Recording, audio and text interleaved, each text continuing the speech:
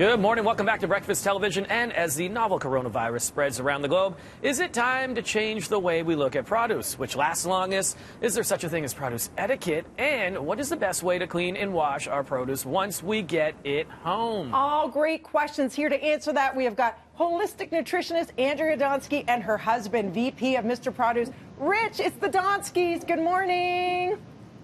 Hey, good morning. I finally get to meet you, Rich. I love Andrea. Like, who knew it would be this way? So that's a silver lining. I finally get to see your face and we get to talk. So talk to us a little bit. How are you both coping right now, first of all?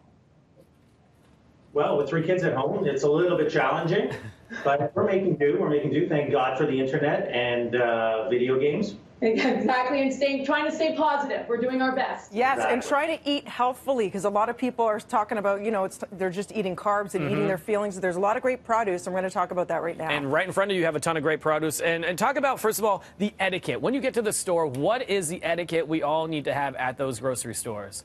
Well, it's kind of tough because produce section is somewhere where everybody's touching everything. And we really don't want to be doing that these days. You know, that's why we're actually delivering to homes, because we're trying to keep people out of the stores. We've never done that before. And for the first time in 35 years, we're delivering to home to keep people out of the stores so they can either stay at home or do more important things like search for toilet paper. So Exactly. you don't want to be wasting valuable time. One thing, if you are at the store and you aren't getting a home delivery, make sure that you're very specific with what you want to buy. So don't touch everything in front of you. If you want to buy your orange, pick up your orange, put it into your basket. Don't pick it up and put it back down. So that would be definitely etiquette that we want to follow these days. Okay, if you touch it, buy it. Up next, what lasts the longest? Because we're making fewer and fewer trips to the grocery store as we've been advised to do so. So what can we keep in our fridge that stores a lot longer than other produce, for example? Give us those long-lasting ones.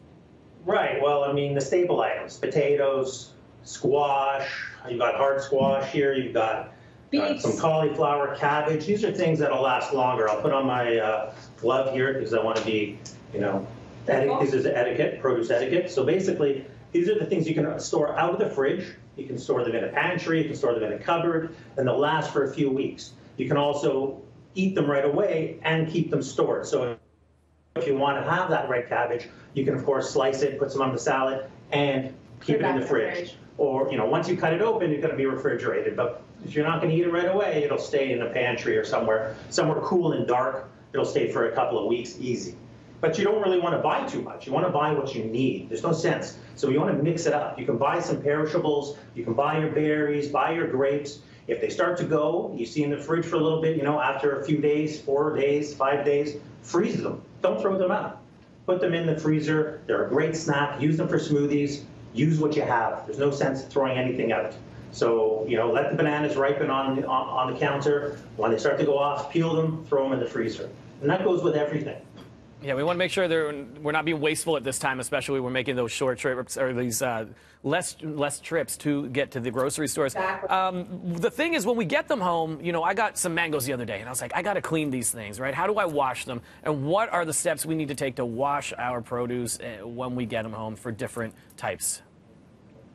That's Andrea is the expert in washing. All right, I'm going to say, first of all, I always wash my produce any time of the year. So what we want to do is, what I do is I've got veggie wash. So I always keep veggie wash at home. This is from Nature Clean. And what I do is I take either in my sink or I take a bowl. And so this, you can see, this is produce that I washed last night, which is dirty. Rich is going to show you the clean one. Wow. You can see the difference. Yeah. Also, this is from grapes, and I did potatoes. So what you do, really easy.